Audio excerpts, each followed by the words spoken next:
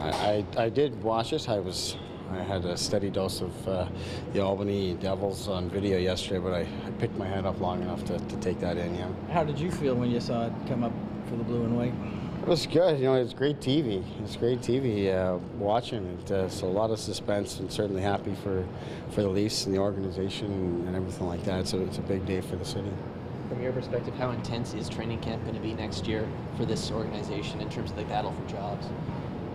Yeah, I'm sure it's going to be. There's a lot of players here, and that have just been with the organization now. You talk about the players that aren't here and haven't been here, or will be joining the team through free agency and whatnot. But for our guys that are here, they know they're competing. They've been competing for call-ups all season, and that's going to extend through. And I think that's part of what the motivation is for the guys to stand out to the playoffs. So, the players know that they're part of the plan and part of the future, but they also know that you can only have 22 or 23 guys on the roster when they open up next year. So that really, for a lot of these guys, training camps perhaps already started. What does it say about Travis and Andreas that they get a chance to skate with you guys here in this first practice?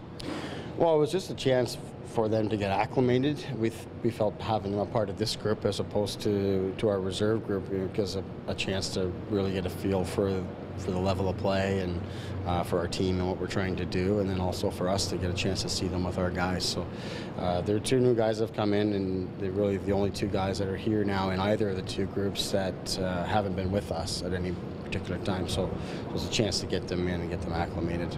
3 years of pro hockey, I believe, for Andreas. Most certainly, I would think, would smooth his transition to this level. Yeah, he's got experience that others don't have. He's obviously coming off of winning a championship, had a terrific season over in Sweden, and the big thing now is just adjusting to North America.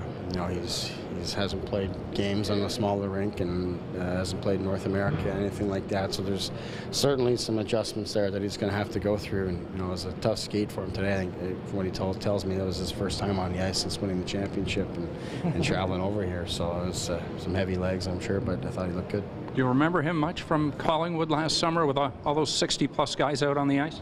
I do. I remember him well. The way we structured the camp out there, we kind of put guys in clusters, and he was with Willie's group and Kapanen and that. So worked with him quite closely there, and you can certainly see that his skill set is good, and he was in the proper group in terms of the level of talent that he has.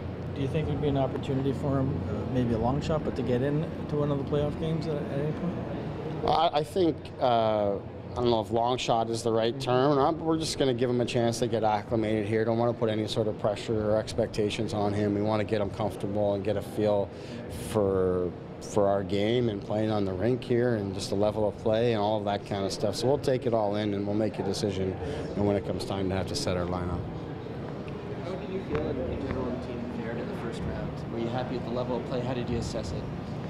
I thought we played well. I thought that we had different periods of time on the road out in Bridgeport that we got outplayed, frankly, and they come hard.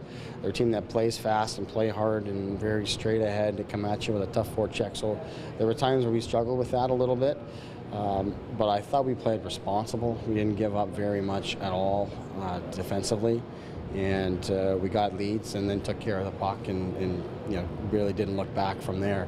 And then in Game 3 here on home ice, I thought at even strength we were playing very well. We had the game well under control. We took too many penalties, got behind, and then showed some character and finding our way back. And it was in a good, solid, sound playoff environment here in Toronto, which was really nice, something we didn't have in Bridgeport. And those experiences will certainly help us going into the next round. So if I had to sum it up, I thought that we played well, not perfect, but it's a good stepping stone for our guys for what's to come. You said at the beginning of the series that having the two goalies was a luxury for you, and it turned out you needed both goalies. They both contributed in their own way. Yeah, and that's playoff hockey. That's playoff hockey, and that's that's what you need. I look at NHL playoffs; it's happening more and more. It seems the two guys are having to be counted upon at different times. So we like that. We got two young guys that are motivated and want the net, and both guys have shown that they can get the job done for us.